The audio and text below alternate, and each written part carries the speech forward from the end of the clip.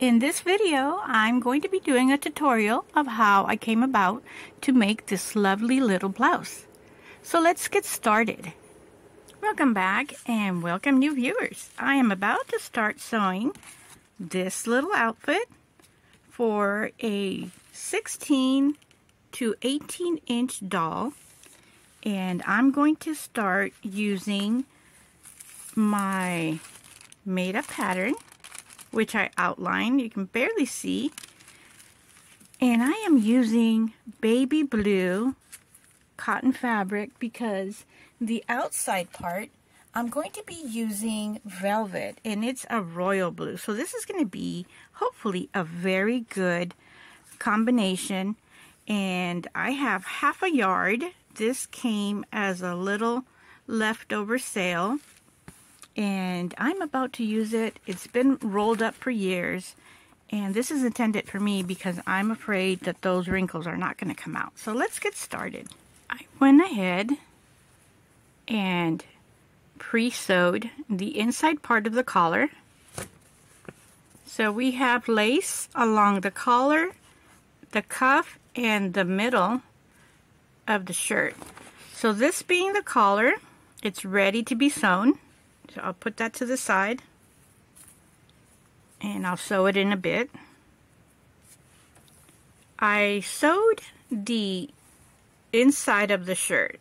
So this is going to be, as you see here, and this is the other. So in theory, we are supposed to have this look. There isn't that much information in here, so I'm going to wing it and continue on. On the cuffs, there is information how you're supposed to leave one left side and one right side. So I went ahead and did that. I left this much room here, and I did notice that the pattern calls out for a little buttonhole. I'm not going to do that. I'm just going to go ahead and sew it and then just put a button on the top. And the sleeves have been pre-sewn on loose stitch so that I can gather this right here. And this right here is probably for the buttonhole. So maybe I'll go ahead and do it. It would be kind of fancy to know how to do it and show you along the way. So now we're starting to sew. The collar is all pinned up, and now we're going to go ahead and sew it. And I have the stitch on a medium. It's not loose, so that's the reason why I put too many pins in there, to make sure that it'll stay and it's not going to fray.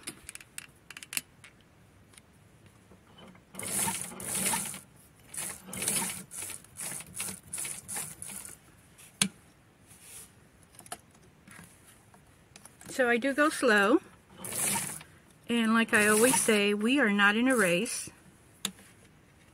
You get there slow and steady.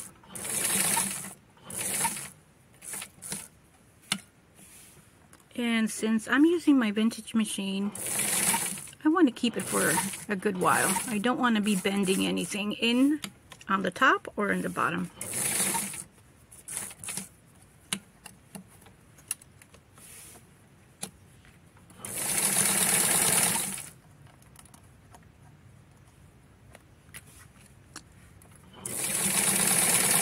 I'm just careful.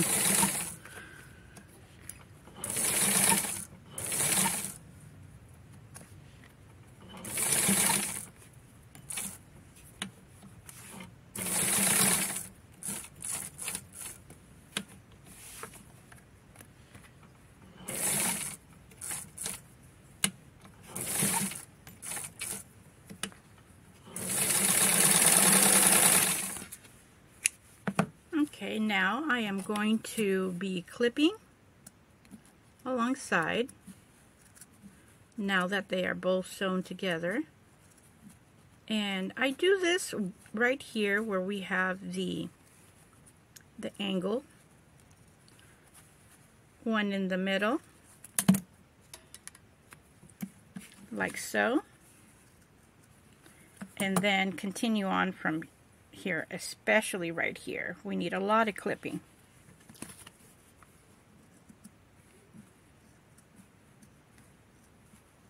So just a little bit, because it does ease up the cotton.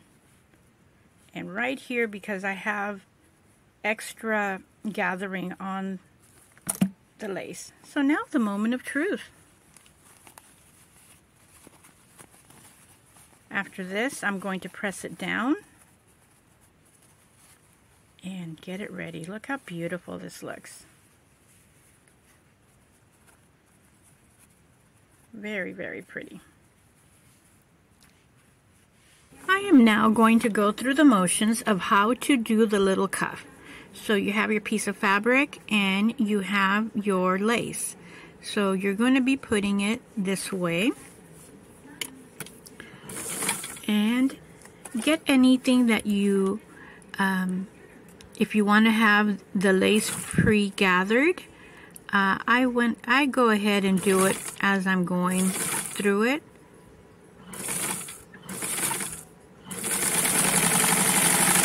And it's coming out this way because it got stuck, but it's going to loosen up right now.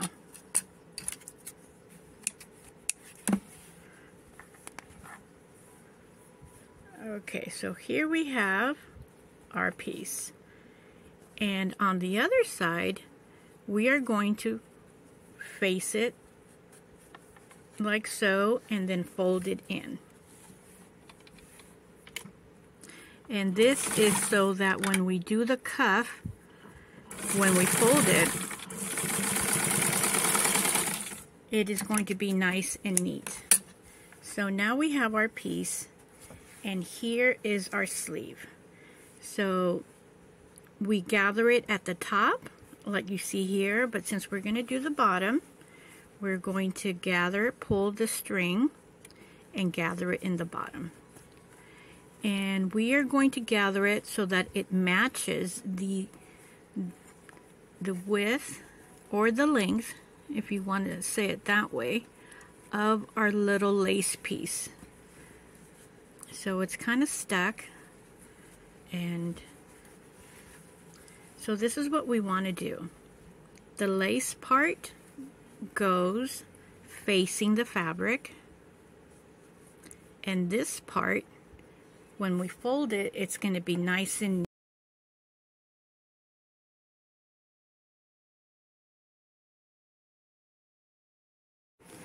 I went ahead and pinned it.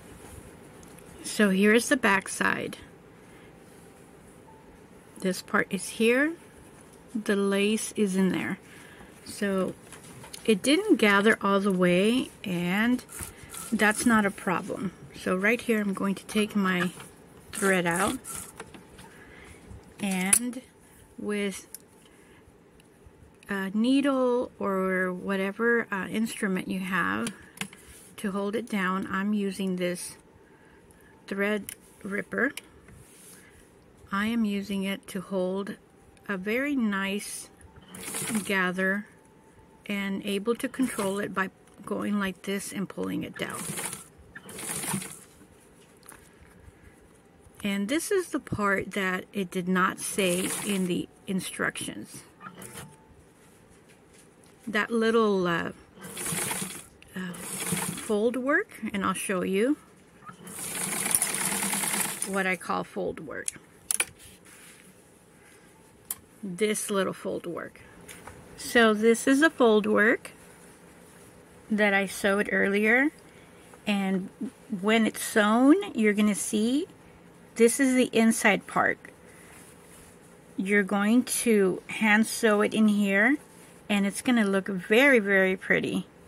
But for now, I want to also show you, this is the original piece that I cut out, and where it needed room for the hole button. So I'm going to sew this for you and show you how this would go about.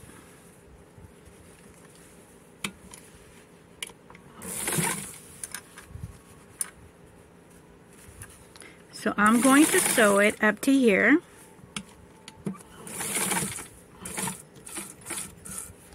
And I'm going to turn it around so that you can get a good look at this.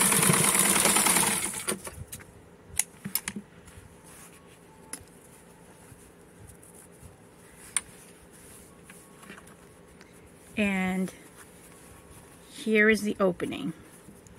So two things. You can sew it like this.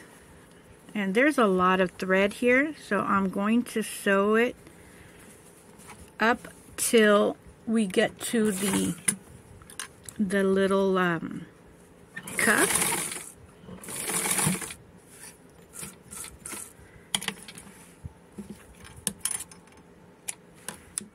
Very small. And do the other one.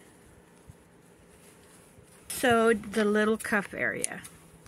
And let's get this cleaned up because we need to have a crucial little show and tell here. So this is the cuff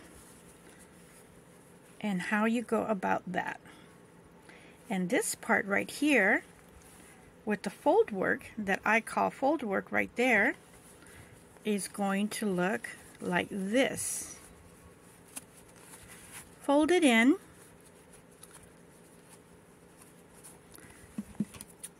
No matter how, well, I shouldn't say that, but no matter how much I cut this, I always have this little mess here. I just noticed that I moved it with my palm, and that's too much fussing here. Let's do this, and I double sewed this. Alright, let's do it again. I think I cut too much from the edge. So this right here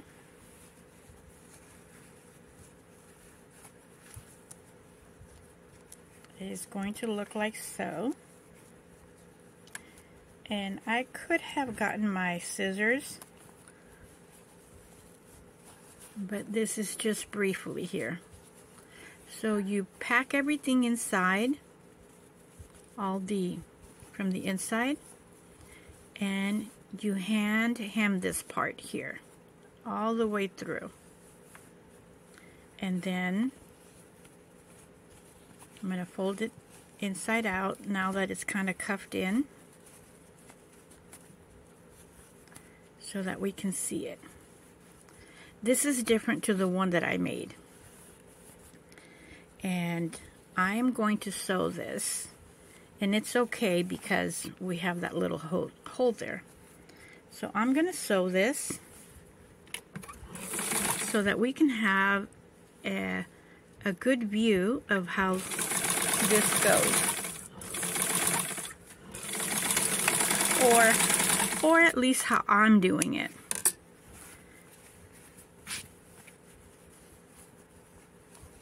So now let's turn this inside out.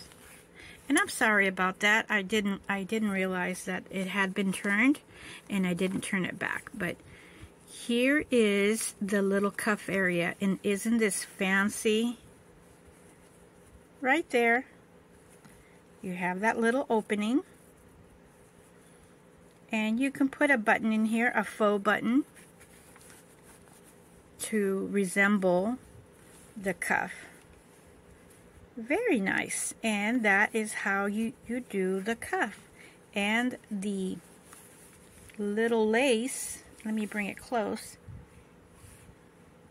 is up here. And I did this white so that you can see the work. And this is an extra sleeve. Here is my doll. And this cuff right here in blue, and this is the cuff that I just did right now in white. And here we are. Here's the collar that was just made, and here is a view of behind. And let me see if I can move her hair nicely. And the front. The sleeves came a little bit longer. Let me show you here. If I pull it all the way down, let me see this one. This one's a little bit loose. So it's a little bit longer, but that's okay. I went ahead when I put the jacket on, or the little bolero, it kind of like pulls it up. So here is the view of the pretty little lace. So what I did is I put the lace in here and I put the lace on the side.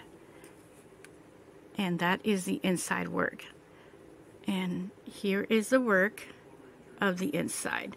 So I was not sure how to go about and do this, but I went ahead and winged it, and it came out really, really nice, centered, as you see there, and overall very happy of how it came out, and just went ahead and used the logic of what to do in this case right here, and how to go ahead and do the little cuffs. Follow my channel. You'll be able to see all 3 videos, or main videos, of this endeavor, of the complete set with the bolero and the pants and the blouse, of course, which we just did. Thanks for watching, and please don't forget to give me a thumbs up, a comment, and a share. Shares are helping my channel grow, and that's what I'm working on every moment of the day. Thank you, and have a great one. Bye.